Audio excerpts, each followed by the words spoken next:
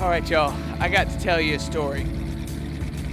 I've been flying on a ranch for about 3 days making a promo video. Chasing horses around, flying through trees, doing all kinds of stuff with the drone. And everything has gone very smooth until this point. This morning, I was flying backwards, not paying attention as usual, and it got stuck in a tree about 35 foot up and 20 foot out from this fence. I tried to get it down, threw a rope over it, and finally decided that it was best to try to recover it unharmed, considering that it's, would be about $8,000 to replace.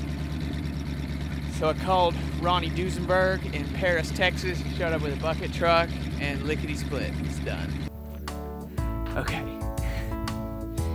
I gotta tell y'all a story right quick. I'm at Caprock State Park helping shoot a video about the state bison herd. It's about 150 bison with a bloodline that goes all the way back to the native northern bison of the American plains.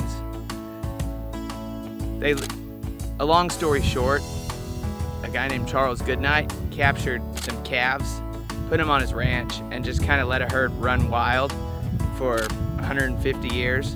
And then at some point, I don't know, 10 years ago, the new owner told this Texas Parks and Wildlife that they could come capture the herd and move them to the Caprock State Park. It's 15,000 acres of canyon land and plains.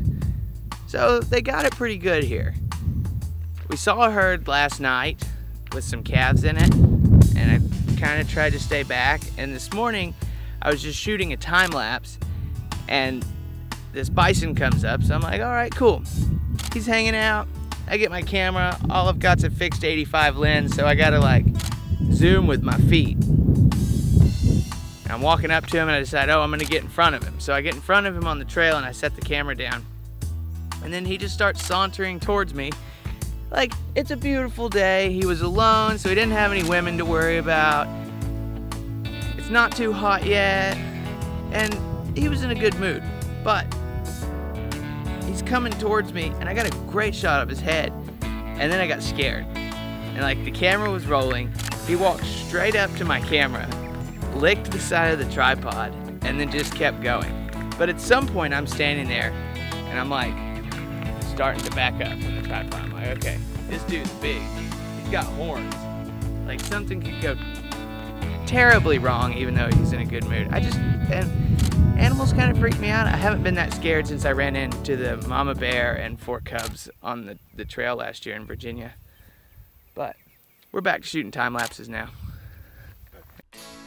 Welcome to Caprock Canyon State Park, home of the official Texas State bison herd. Many years ago, as the West was being settled, the homelands of the native southern plains bison came under threat. And noting the declining numbers of bison, Mary Ann Goodnight, wife of the legendary cattleman Charles Goodnight, urged her husband to round up a handful of bison to save the species from probable extinction. The park's herd descends directly from the Goodnight bison. These bison represent some of the last of the southern plains animals and one of the 5 foundation gene pool herds from which most of the current herds throughout the country were started. Later, Colonel Goodnight's bison herd grew and began to thrive. In 1996, the Texas Parks and Wildlife Department accepted the donation of these majestic animals from the historic J.A. Ranch. In 1997 through 1998, the 32 remaining bison were captured and moved to the Caprock Canyon State Park and Trailway.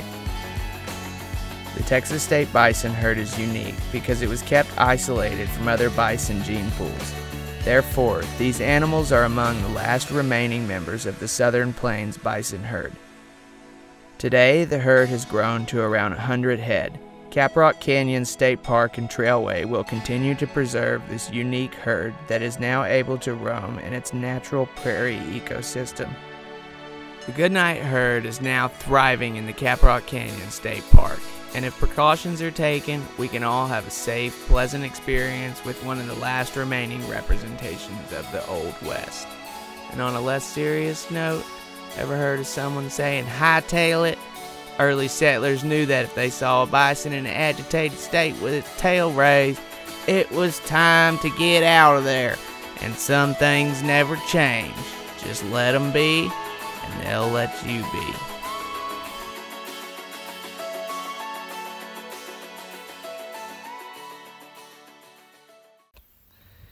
That little 2-minute reel with the voiceover is what's called a show reel. And it's the select shots from what I got over a 2-day period.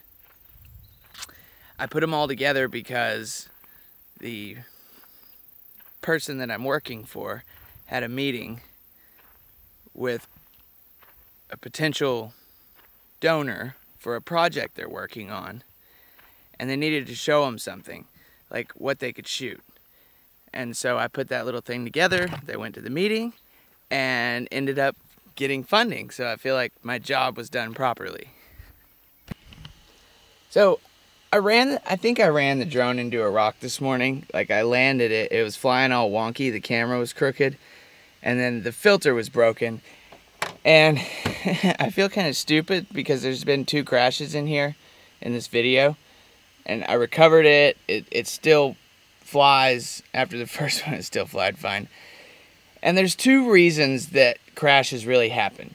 One is that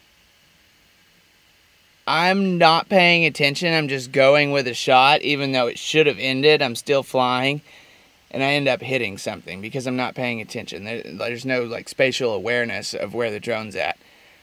Or 2, to get a really epic shot, you have to kind of fly through some gnarly stuff like cliffs and rocks, and you got to get really close to it.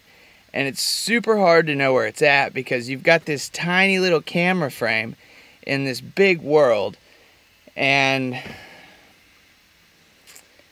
you can bump into stuff when you're not, just that you don't see. And it's really hard to climb up and get close enough so that you can actually see the drone.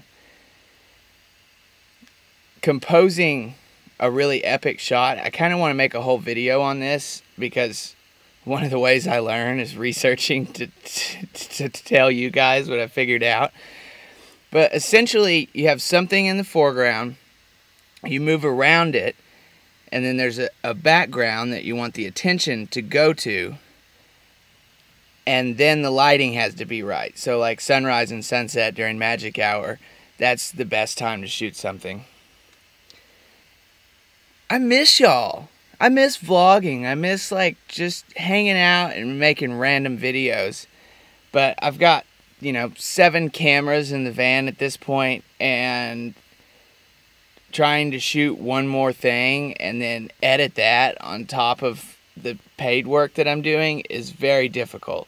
So I'm trying to post. I love seeing you guys, and I'm just cutting it down to really funny moments like buffalo licking tripods or running the drone into a tree and having to hire a bucket truck to come get it out.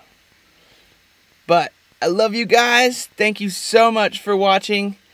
I will see y'all as soon as possible, and I hope you have a great day. Peace.